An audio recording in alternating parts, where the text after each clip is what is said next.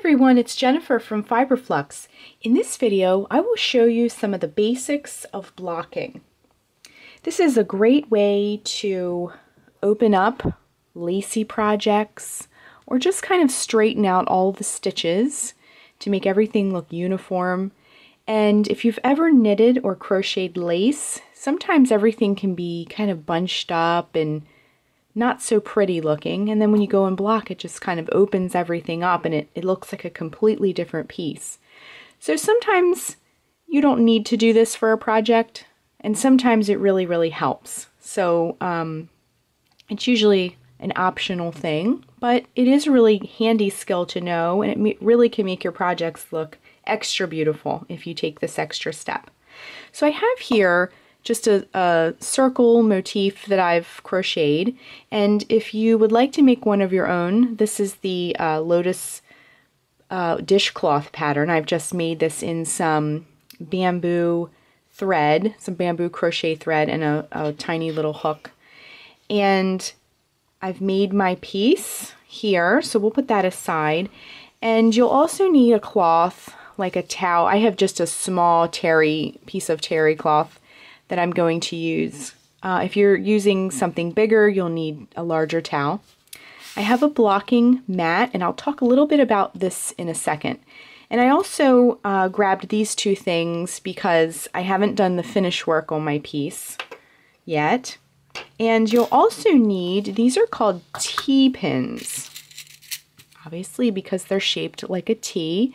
You'll want to find some pins. They don't necessarily have to be T-pins. I like this style of pin, but you'll definitely need to find something that is rust-proof because you're going to pin your project while it's wet and let it dry for a period. I usually like to give it 24 hours. Sometimes it takes a little less time. Sometimes for something very bulky or thick, you'll want to give it a little more time. But you'll want something that's rust-proof because this is going to be up against something that's damp for a period of time. And mine came in a handy box, but you can keep yours in a Ziploc bag or something like that just to keep them all together. And I got this in the sewing aisle of my craft store. I've seen them also in the yarn area of the craft store as well. So let's get started.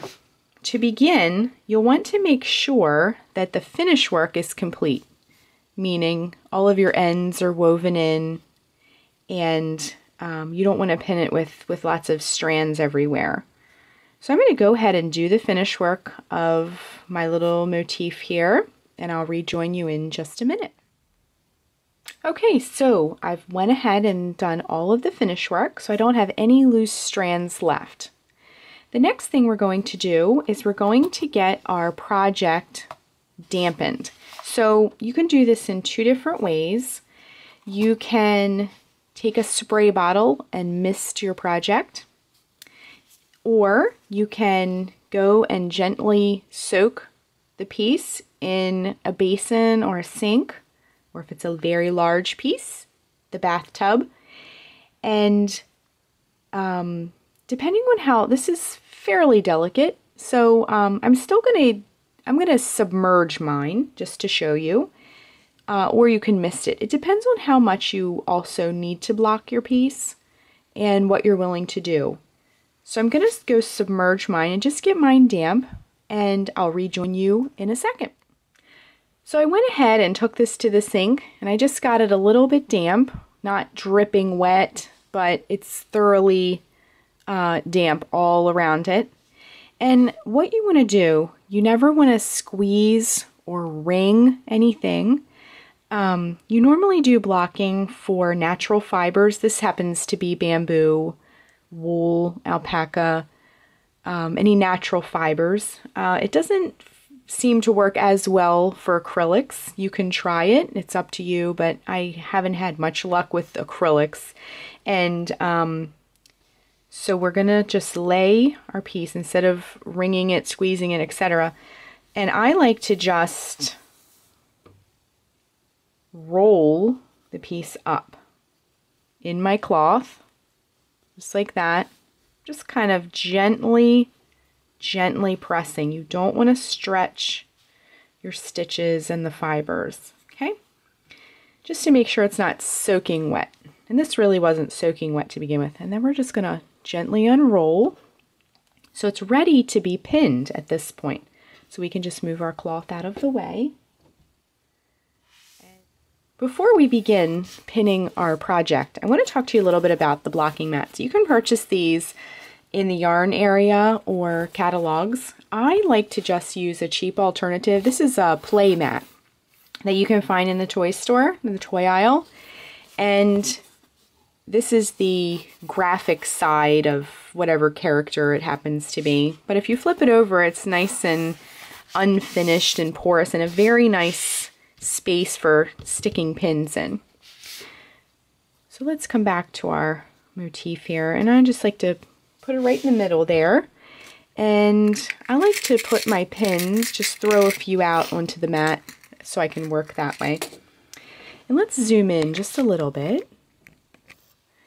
What we're going to do is everybody kind of has their own style and technique that they like to do. But I like to start at one top and come to the opposite side and then come to the opposite side, and so I'm kind of pinning this uniformly. Don't be afraid throughout this process to take a pin out and reposition it as needed.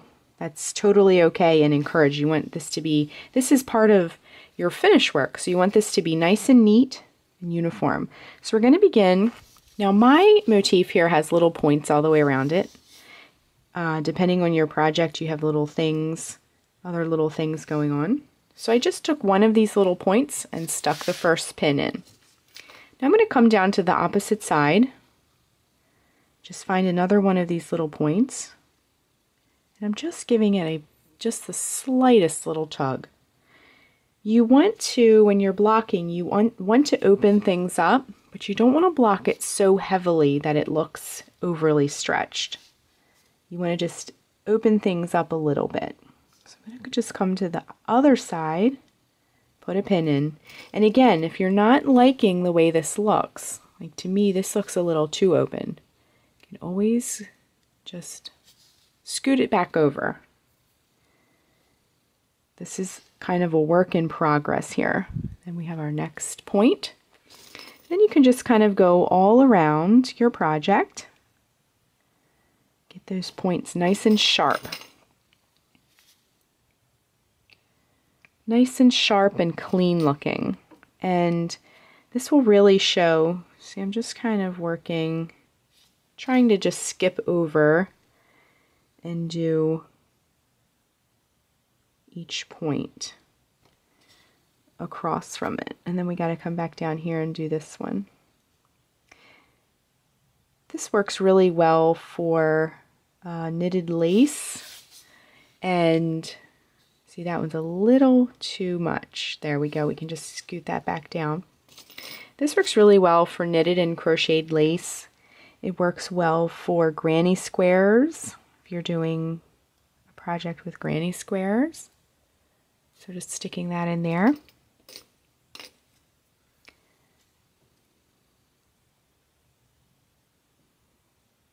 Okay, getting all of our little points.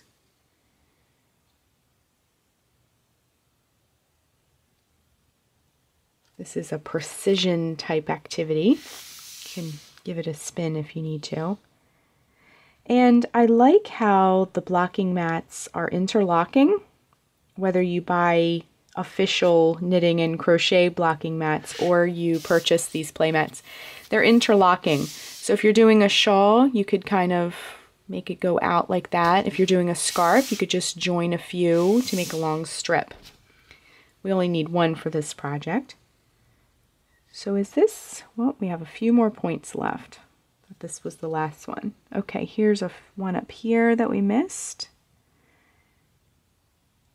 We'll just get the pin right in there. And we have just one left, I believe. So let's get that last one in there.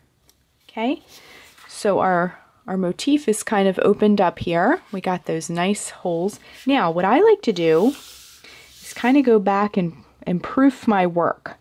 So I feel like this one is a little bit too much. So you can always go back and reposition things. Maybe snug that one back up against the circle a little bit more.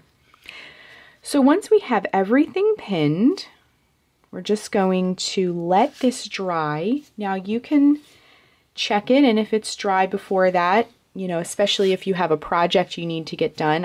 I've guilty of hitting mine with a hairdryer at the last minute just to get that last little project done. But I like to just put this away in a safe place up high if you have kids or pets because of the pins.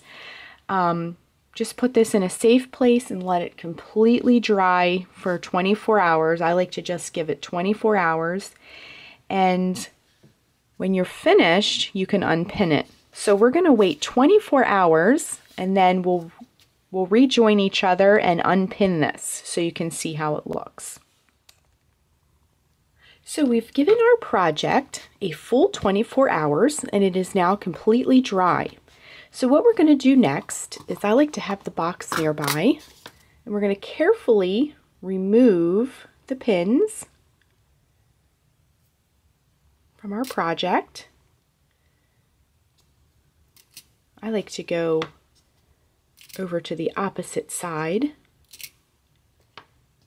You don't have to necessarily do this as methodically as I'm doing it, but I like to let it off the mat evenly. Just like that. And you just want to be careful and gentle. Just remove the pins. So, definitely put the lid on those so you don't step on one if you drop one. So this is complete. So if we look at it, we can see that all of these beautiful decorative holes have been opened up and the points are nice and sharp. So our blocking project is complete and it's ready to go. It's ready to be used into whatever we want it to be. So that is how you block something, more specifically how you wet block something. And I hope you enjoyed this video. Thanks so much for watching, and be sure and click the red subscribe button to get all the latest Fiberflux video updates. Thanks again!